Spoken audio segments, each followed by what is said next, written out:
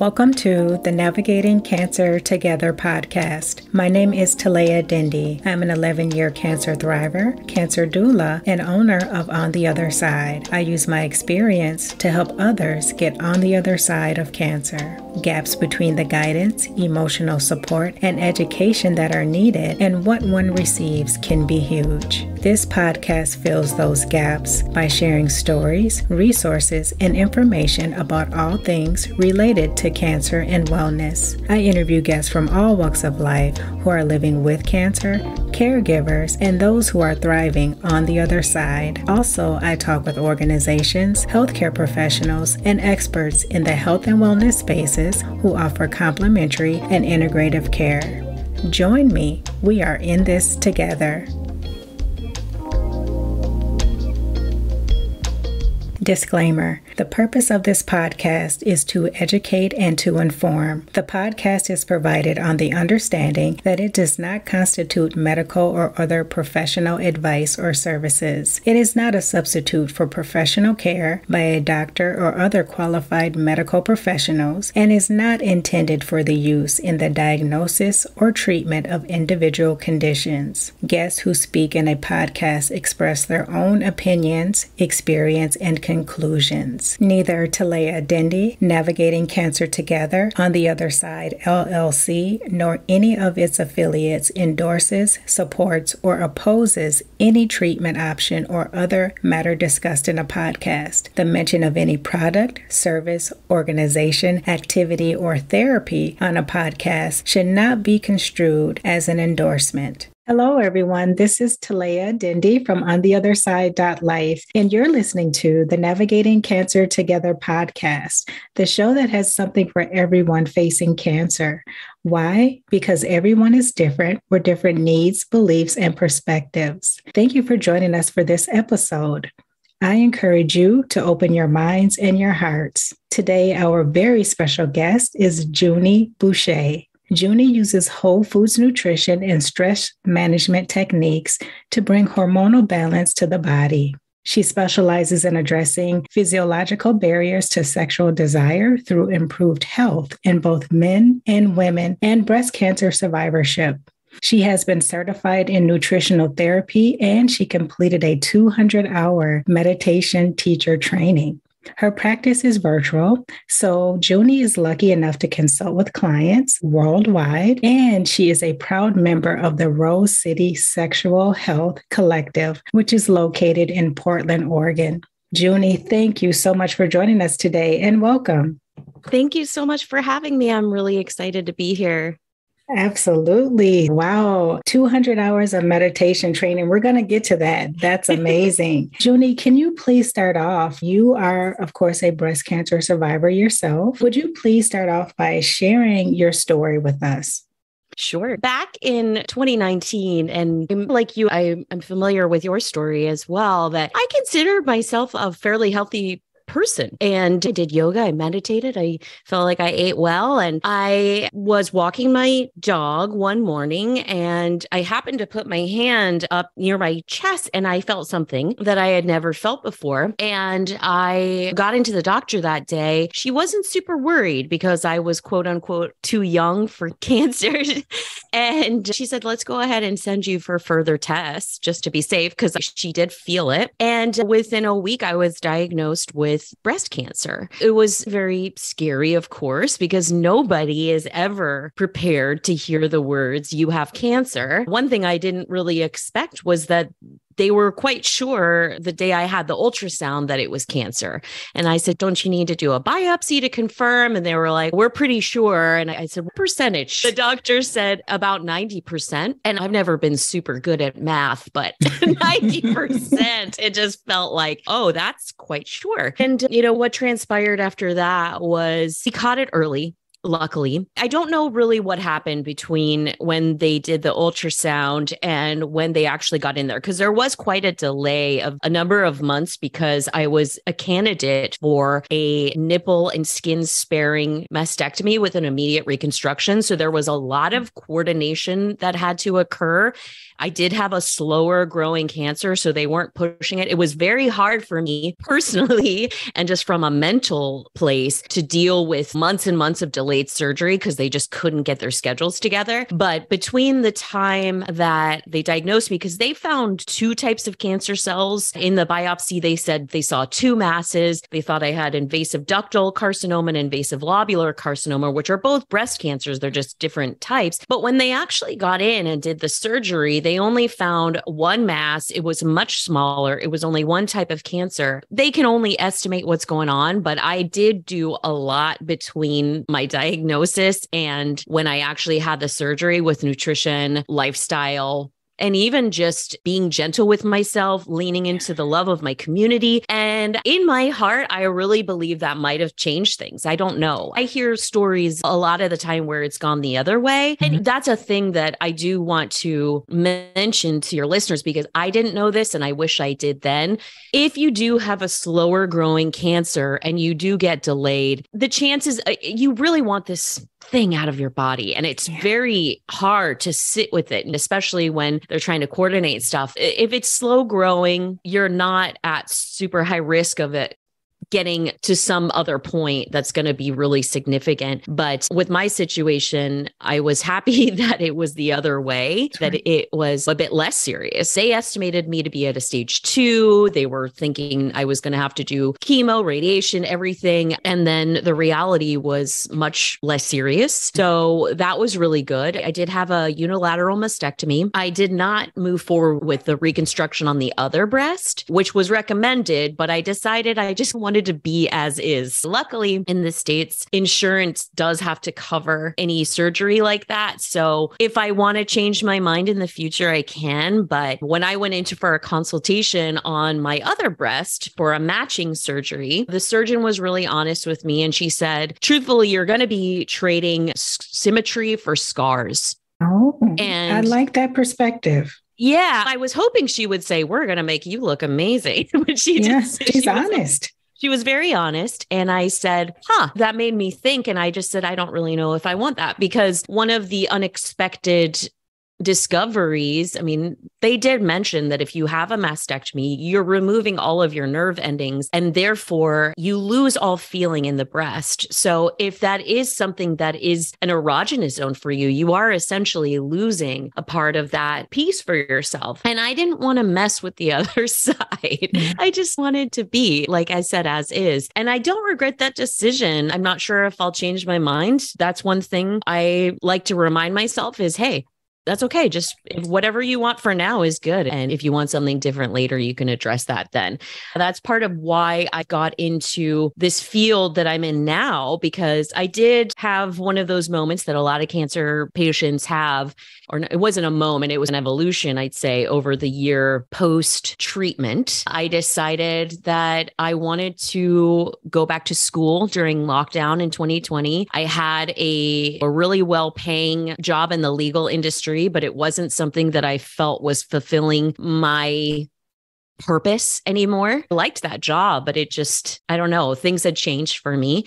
And so I went back to school to get certified in the nutritional therapy. And I wanted to help other breast cancer survivors because I really felt like once treatment ended, I didn't know where to go. And that's a common experience I think anybody in the cancer world has, where you've got this whole team behind you. And then once you're done, you're kind of expected to just jump back in. A lot of people struggle with that. I did so much work to figure out what I felt was the right path for me, but I realized there was a lot of conflicting information out there. And I just wanted to help people walk through it, not tell them what to do, because I just don't think that any health coaching should ever say, this is what you need to do. It has to be a collaborative effort, which I think I love your title of a cancer doula. We're walking this path with you. We're not taking you from A to B. Right. We're just walking with you and helping you find your way in the dark. So here I am. I love addressing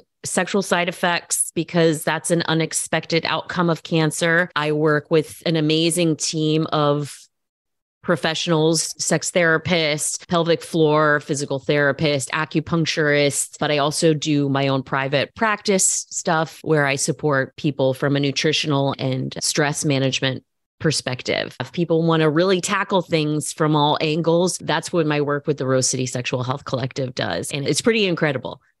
Thank you for sharing that. One thing I want to ask you, Juni, on a more personal note, I have talked to several women who have had breast cancer, and they had the option, really it was their choice, to get lumpectomy, mastectomy, reconstructive surgery, all those things. And some of the ladies shared with me that they felt pressured to get the reconstructive surgery. On a personal note, did you happen to feel that way at all? Didn't anyone say you should do this? Or did you get that from the surgeons or the healthcare team? I love that you're asking that question because I think it's a problem. Yes. And I hear that all the time. I personally felt that my surgical team, which were both female, so I don't know if that makes a difference, but they were both very, you can do whatever you want. However, I will say it felt like it was assumed that I would opt for reconstruction. Now that was always in my plan because I don't know, just on a gut level, I really wanted to maintain the shape. And that's been another thing as I've started walking into this cancer community. I see a lot of women who feel like they weren't told about the option of flat closure. And there's a really interesting statistic that a friend of mine who's also a breast cancer survivor who opted for flat closure mentioned to me the other day is that the statistics show that a very high number of women who opt for flat closure, which is where you don't have any type of implant put in, that most of them are very satisfied with the outcome and are happy. Yeah. And a lot of women who do opt for reconstruction are unhappy. There's problems. Yeah. And it does scare me a bit because I do have a history of autoimmune disease. And I don't feel like that was discussed with me, that sometimes if you have a history of autoimmune disease, that you shouldn't have an implant. They did discuss with me implant illness, the cancer that can be associated with implants. I don't have that particular type of implant that's been associated with cancer, but I do have a silicone implant. So I am aware of I've been educating myself about what are some of the things that I need to look for. And it does scare me, but I don't feel like I was pressured. It just was like the conversation was started with the assumption that was the path that I was going to take. Thank you so much for sharing that, Juni. And that might be the better way to say it. It was assumed that they would get the reconstructive surgery. And it's like you said, so many people, they just don't have all the information about the different options. Yeah. And that makes a big difference. That is why a lot of the women that did get the reconstructive surgery, they're so unhappy because they didn't know these other things could happen, or they didn't know they might have to go back in another 5 years and have surgery again. Yeah. That information just was not shared. Yeah. And I think that's part of why I do what I do. And I'm assuming you do what you do with my podcast, which is specifically for breast cancer. I just want people to have the information that I don't feel like is commonly discussed so people can make informed decisions for themselves that are aligned. Implants aren't forever. You don't just get them and then just go on.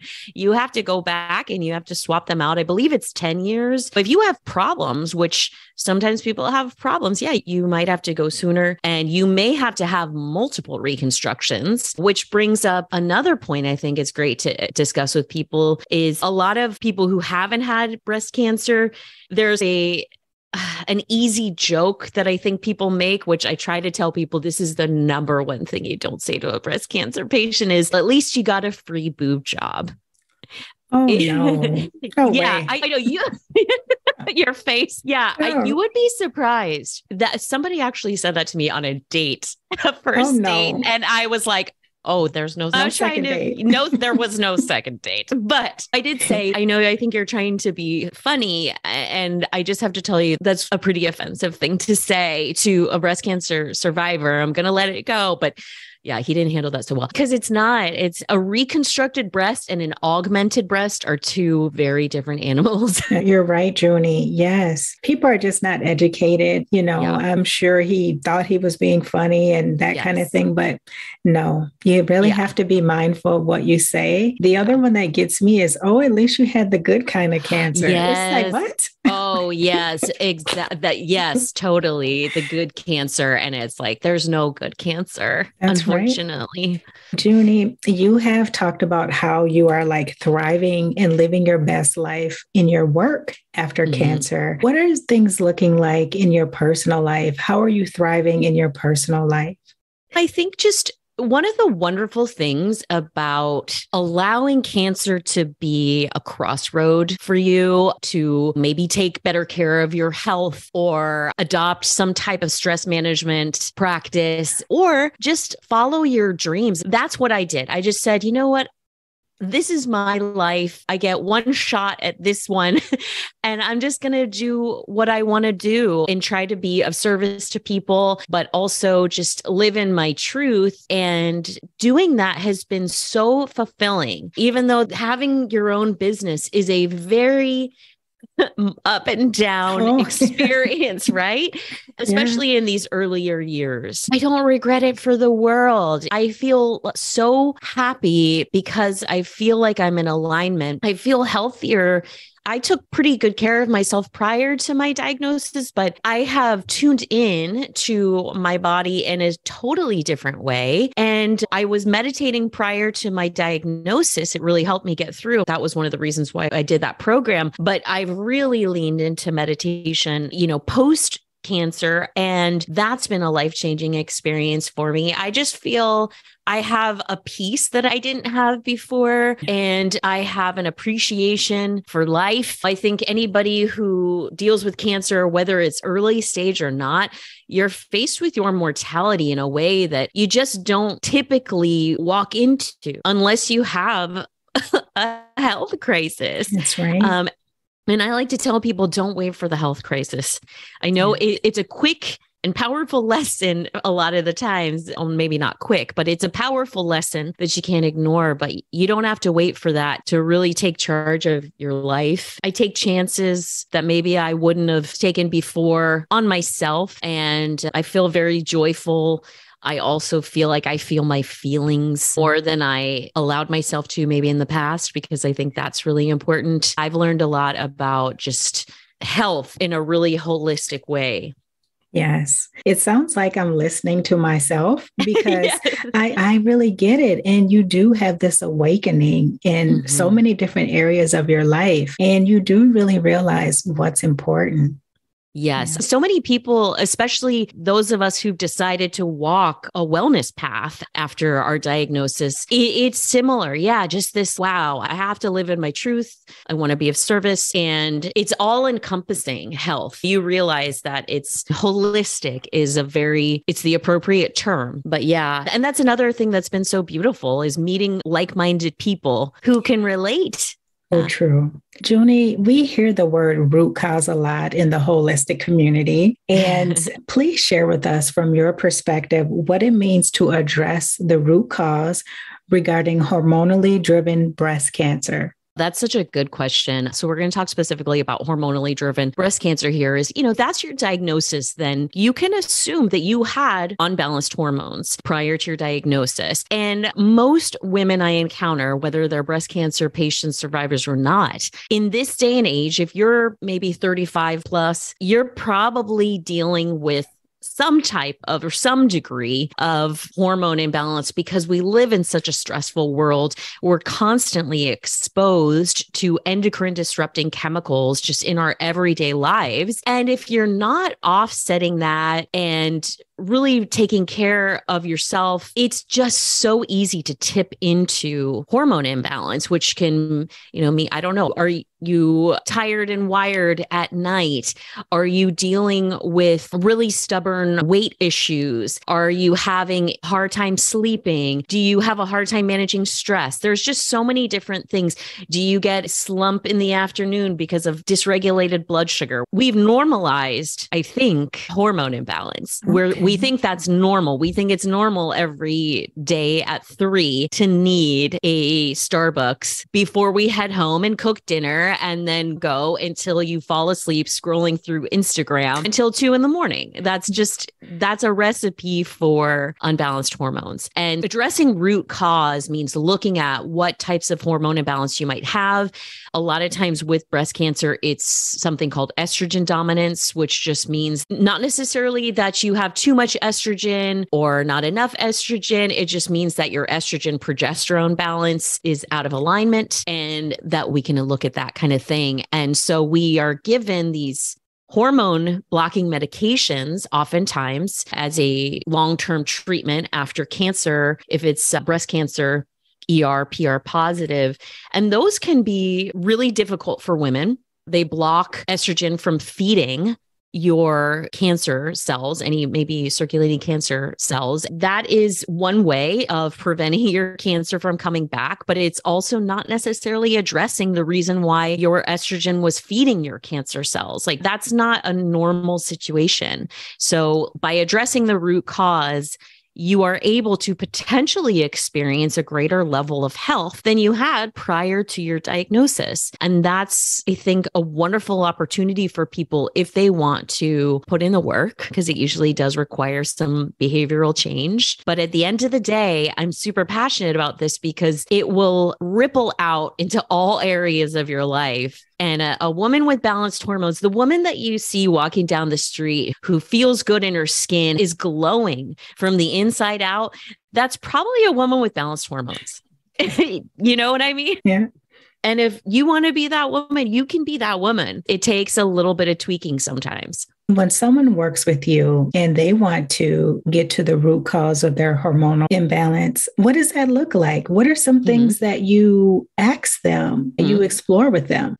Sure. So there's a tool that I use in my practice. It's called the NAC, which is a nutritional assessment questionnaire. It's a very extensive questionnaire about all kinds of symptoms, and that helps us identify issues in some of the foundational health arenas. It also helps me really see, do you have dysregulated blood sugar? Do you have adrenal hypo or hyperfunction, which are like stress issues? Do you have some liver toxicity? There's a lot of things that we can see with that.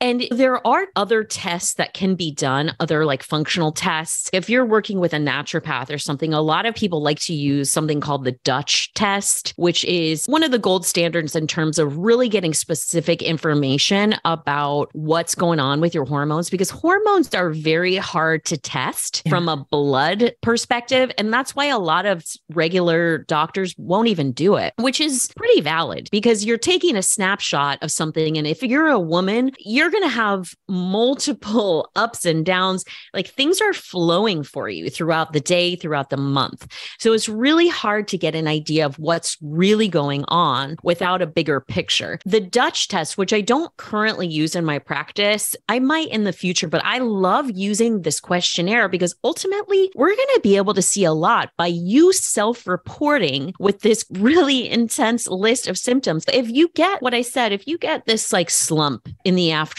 around 3, where you just feel like you want to take a nap, if you get a little bit shaky before meals, if you experience being hangry, we can deduce you have blood sugar dysregulation. Those are classic signs. There are classic signs for high or low cortisol. There are classic signs for high or low estrogen or testosterone. There are a lot of things that we can see. And many times the approach is very similar. So instead of having my clients pay for an expensive test that's probably going to tell us something that may or may not be accurate, I use this other tool that we use and monitor over time on a regular basis to see how things are improving or changing despite with what tools we're using or approaches we're taking. So we're able to identify things like that. We're also able to identify signs of particular nutrient deficiencies. I work in nutritional therapy. I use supplementation with my clients if that's something they're interested in, and it can really help amplify the effects of the dietary and lifestyle changes that we're making. It's not something I require my clients to do, but if you are doing those things like with diet and lifestyle and you want to push it along a little bit faster, supplementation can be great. But if you're not doing any of the lifestyle stuff, I don't want to throw supplements at it because it's basically not going to fix the foundational stuff and it can get expensive. So that's my perspective. There are some people really like to use supplements and require supplements. I don't, but I love using them. I take a lot of supplements myself. And especially with my cancer clients, there are a lot of supplements. Again,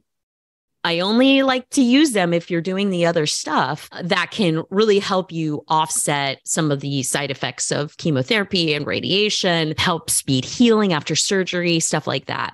Juni, let's talk about the sexual side effects that one faces sometimes during cancer treatment and on their cancer journey. Are those things that people have to accept?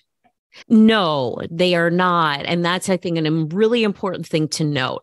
I was listening to an amazing episode that you did with a woman who was experiencing some really tough sexual side effects. And she created a dating app for people. Yeah, very interesting story. And I really feel for that. What is her name? Do you remember? Her name was Anna Leonarda.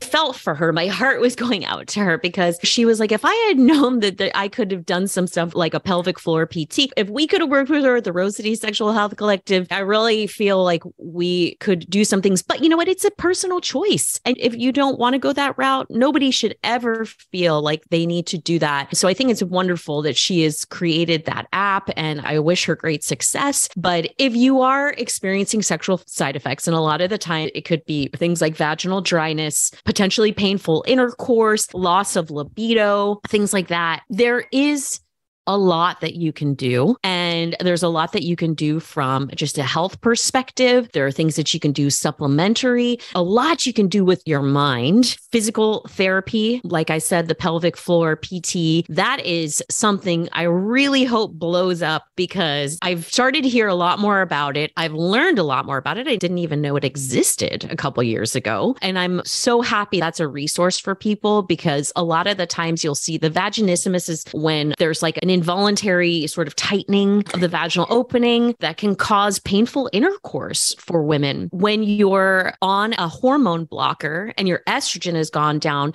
you can see atrophy of the tissues, you can see changes in the libido. And the great thing is that we can stoke the libido through holistic means, but there's also been a lot of good research on the power of mindfulness.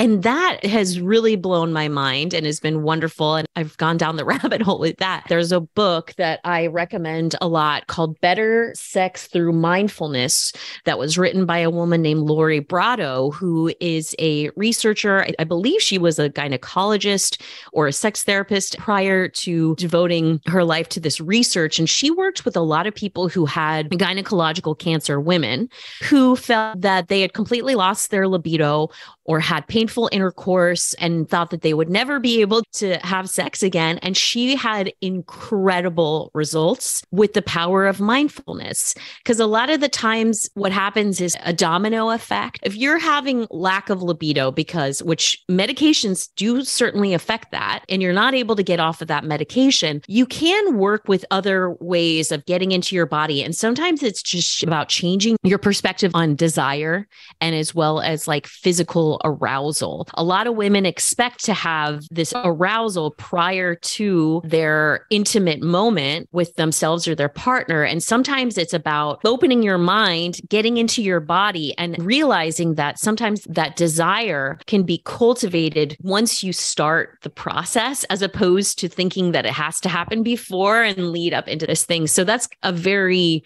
simplified way of describing that. But also for women who have a lot of pain during intercourse, there is a lot that you can work with there, because there's something that in the mindfulness world we call spectatoring.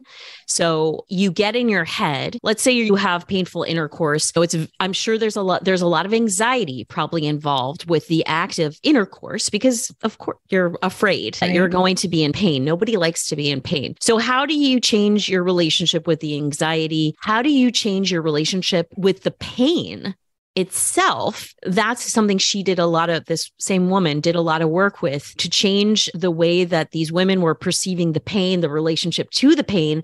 And she actually was able to help women greatly reduce the amount of pain, but also reduce the thoughts. Because if you don't feel like you can offer that to your partner, a sexual relationship, that is such a weight to bear mentally and emotionally. And so you're going to have all these thoughts. Oh gosh, I'm going to be in a lot of pain. Oh, that my partner is going to leave me. Oh, my partner, who would want to be with me if I can't do this? There's just so much going on. So how do we address that? Through the power of mindfulness, which allows you to detach from those thoughts, release those thoughts, and utilizing other methods. Like if you are going to work with a sex therapist or something who can help with the communication, help the other person understand, there is just a lot that can be done. So if you are experiencing this type of thing, please don't lose hope. There's a lot that you can do in many different realms, whether it's trying to address those things and overcome them, or open your mind to other forms of intimacy. There's just so much that you can do, and you don't have to let that be yet another thing that cancer takes away from you. Thank you, Juni, for explaining that.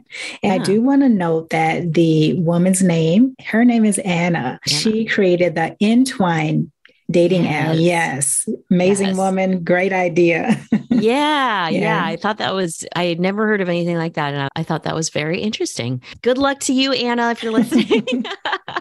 We're rooting for you. That's right. Juni, let's talk about trauma now, because in the holistic community, and it's been proven as well, that harboring trauma, unaddressed trauma, suppressed trauma can lead to sickness. How does trauma affect the body in other ways? And are there so many breast cancer patients who experience something heartbreaking prior to their cancer diagnosis? So what is that link between trauma and breast cancer? This is such an interesting arena as well, and something I've been really trying to look at for myself and with others, because I will tell you, every single one of my breast cancer clients, myself included, had a heartbreak, like whether it was the breakup of a marriage, a very painful divorce, loss of a child, loss of a career, something that the woman would say broke their heart. There's a physiological response in the body that occurs, and there have been books written about it. There is a whole realm of science called psychoneuroendocrinology or psychoneuroimmunology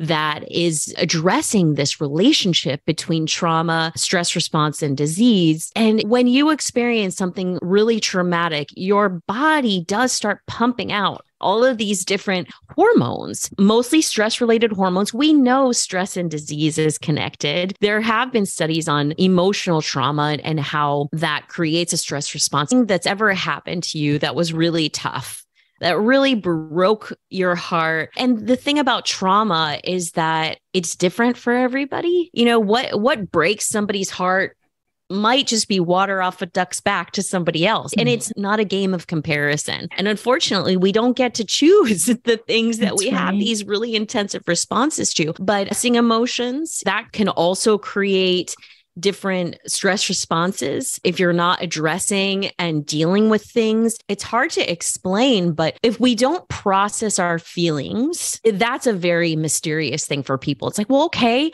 I don't want to stuff my trauma, but how do I deal with that? A lot of that is just, we need to learn how to sit with those things, not distract ourselves with food, shopping, alcohol, drugs, sex. We are so good at not sitting in discomfort. And that's another reason why I really subscribe to the power of mindfulness, because I had to teach myself how to sit with emotions. And a lot of the times it's really just a matter of breaking it down to sensations in the body. I love to use sort of reparenting techniques for myself when I'm feeling something. And I literally will sometimes even out loud, just talk to that emotion without judgment. Just let it be. Maybe ask it what's going on there. What is the fear that it's bringing up? What is the pain that it's bringing up? Instead of analyzing it or trying to tell it, you need to get over that. Just like you would with a child, with this self-soothing. Like if a child hurts themselves, there's usually two options. They're saying, hey, walk it off, or you're fine, get over it. Or just saying, oh, come here, holding them, soothing them, just saying, yeah, that probably hurt. Just being with them. And what do you think is going to be the most powerful way to overcome that? Are we going to teach ourselves to just push it away or deflect? Because then it's going to come back somehow. That's right. Because stress hormones cause inflammation. It's a healing mechanism. But if you are stuck in a state of chronic stress, you can cause imbalance in the body that can lead to disease. And with cancer, as I'm sure you're very well aware, we all have cancer cells in our body. Is your immune system strong enough to deal with it? Or are you potentially in a state of chronic stress, either due to environmental, emotional, hormonal imbalance, that it just tips over? And I think sometimes for the trauma piece, is when it just tips over. If you're a sailboat, it's that gust of wind that just causes the ship to capsize or something. Yeah. I think that triggers it. Yeah. It's a trigger. Yeah. I think that in our society, it's not talked about enough that, hey, it's okay to be emotional, to cry, to be mad, but just don't get stuck there. You have to acknowledge those feelings. And when you don't, it's literally making you sick because you just keep piling things on top of it. And if there's no way, if you have no outlet on how to work through that, you're creating I almost want to say like a trail of possible illnesses that you could help to create or manifest, I should say. Yeah, it's intense. And there's a man, have you heard of Gabor Mate? I have not, no. So he wrote a book on this exact subject, and it's called When the Body Says No. And it's basically like how trauma and stuff is causing illness, the stress disease connection. And he just came out with a new book called The Myth of Normal. And it's all about how we've gotten so far from our authentic selves, how as a culture, we don't know how to deal with our emotions. And it was very interesting because a lot of our coping mechanisms we learn subconsciously in our childhood. And he was talking about the importance of allowing a child to deal with anger. I think you mentioned anger, and I think that is specifically one we really struggle with in America. Especially for women. We're not supposed to be able to get angry. No, no. Yeah. And how do you address that? How do you process that without losing control? I think a lot of us feel like we'll lose control. I'm excited to read this book, this Myth of Normal. But he said specifically, like when a child gets angry, if you put them on a timeout alone in a room, that's actually sending them the message that when you're angry, you are refused love. And I thought that was really powerful. That is very powerful and accurate. Yeah. Accurate. Yeah, I felt that way before. I better keep my cool, keep it together because I don't want to be rejected by these people or the people I love. Yes. Yeah. And that doesn't mean go ballistic right. every time we get angry. We do need to process those feelings and you can learn how to communicate them. But a child can't regulate their emotions like an adult can. So when we send those messages in childhood, unfortunately, I don't know. I haven't read the book, so I can't offer what his specific solution is. But I thought that was a very powerful just statement of that's what that's saying. And I think most of us probably experience that. I certainly know I have, and I don't blame my parents for it because I wouldn't know what else They to didn't do. know either. Yeah, we're all doing the best that we can. And that's another thing with all of these. It can be overwhelming sometimes, especially if you're trying to improve yourself or change your life after a diagnosis or prior to a diagnosis. It's like, okay, I have to live in alignment and I have to deal with my traumas and I have to eat right. Let it be a journey that's joyful. Don't let it be yet another form of stress in our extremely stressful world. That's an excellent point. I love that. Do it at your own pace, but just make sure you do it and take care of yourself. Before we wrap up, Juni, I have to ask this very important question that I'm sure a lot of people that are on the other side of cancer are wondering. What are some foods that can help prevent breast cancer recurrence? Yeah, sure. I mean, again, everybody's different, but there are some foods that it's pretty universally accepted, whether you're vegan, ketogenic, anti-inflammatory, whatever.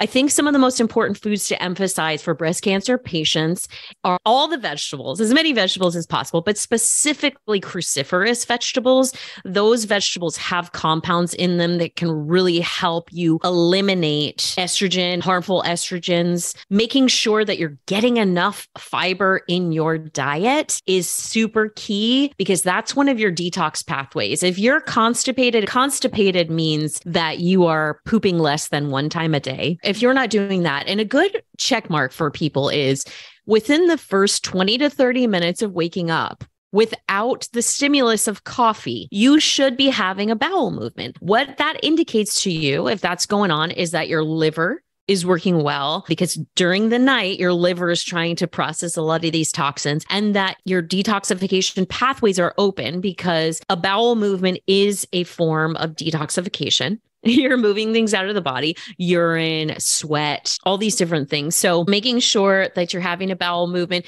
and getting enough fiber in the diet, I don't think most people do because it takes some conscious effort. So getting those vegetables in, specifically the cruciferous, so that's broccoli, Brussels sprouts, cabbage. I love flax for breast cancer patients. You do need to make sure that you're grinding the flax fresh. Don't buy the pre-ground stuff at the store because it's super duper sensitive. So when it's pre-ground, it can oxidize real easily. So I like to buy it whole, grind it. You can put it in a smoothie. You can put it on oatmeal. I also love, there's a bread that I eat. It's like a paleo bread that's made from almond flour, flaxseed, psyllium husk.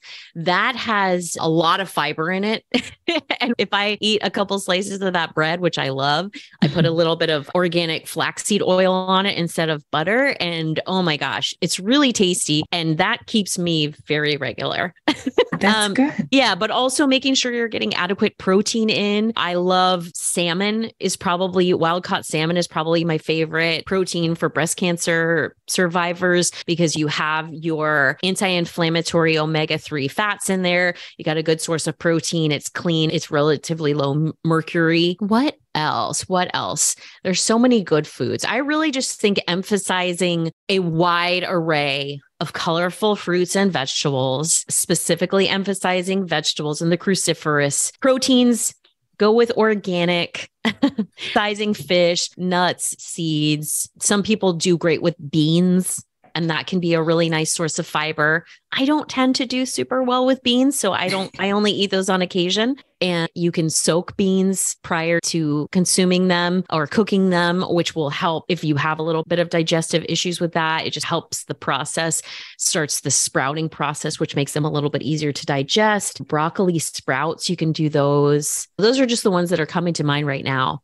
Thank you so much for sharing that. That's very helpful. Juni, before we wrap up, tell the audience more about your podcast, Tata Cancer, and what can they expect to get after listening? Sure. So I created Tata Cancer because being diagnosed at 41, although I wouldn't consider that a spring chicken, it's definitely younger than most women that are diagnosed with breast cancer. Typically, you're going to see maybe 60s and beyond. That's a more common age. And a lot of the material that's out there for breast cancer survivors and patients is geared towards that age group. So I wanted to create a resource that looked at things that affected the youngish breast cancer community. So women 50 and under, although my podcast is really for anybody, but I wanted to look at what if you have small children? How do you navigate that? How do you navigate dating? That's a big thing I talk about a lot. Is like I just said, I went on a date with a guy who said, at least you got a free boob job. How do we talk about things like that with humor? But really, it's an exploration of what does it mean to heal after you've been diagnosed with breast cancer. So during the process, I talk a lot about these are ways that you can support the body. These are other avenues and complementary things that you can explore. I bring on a lot of experts. I'm going to have you on, and I can't wait to talk to you. And just trying to give as much information as possible about some of the things that you just might not hear from your doctor that may really enhance your outcomes, make the process easier for you, allow you to deal with some of these emotional traumas, and then be able to move forward in your life in a way that you feel really aligned with. So I don't preach specific pathways. I really just try to offer information and my own exploration and experience, and try to give you what you need to make the best decisions for you. That's been the goal. I just had a 1-year anniversary of the podcast, and it's been such a beautiful experience. Thank you. Yeah. Please tell the audience where they can find your podcast, but then also if they're interested in working with you, where can they find you and how can they work with you? Yeah, absolutely. So the podcast is Talk Cancer. I'm on all the major podcast platforms, Spotify, Stitcher, Apple Podcasts. I'm also on Instagram. If you want to find me on social media, I am at Juni Be Well. I'll make sure you have all the links to this. My website is junibewell.com. There is a little form there, a contact form. If you want to have a free consultation and just talk and see if maybe working together would be a good option for you, I do offer that, and we can chat and see if it would be a good fit. And I offer nutritional therapy, but it's a very holistic approach. And then you can also find me on the Rose City Sexual Health Collective's website, where you can see all the other practitioners there as well. I'm on TikTok. I'm not very active on there. It's just so much social media and Facebook.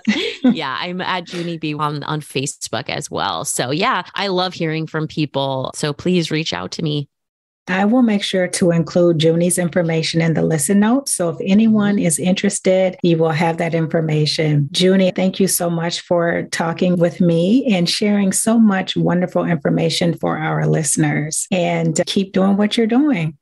Thank you so much. I appreciate what you're doing as well. It was an honor to be on your show. Before we end today, I would like to give a shout out to the listeners. Thank you for joining us. If you enjoyed this episode, please share, follow, or subscribe so that you can easily find my podcast and listen again. That is it for this Wednesday. And until next time, let's keep navigating cancer together. Take care. Thanks for listening to this episode of Navigating Cancer Together. I hope you enjoyed it. Please be sure to subscribe, and if you enjoyed the show, please share or tell your friends and family about it. For notes from the show and previous episodes, visit ontheotherside.life and check out the podcast section. I would love it if you joined us for the next episode. Talk to you soon.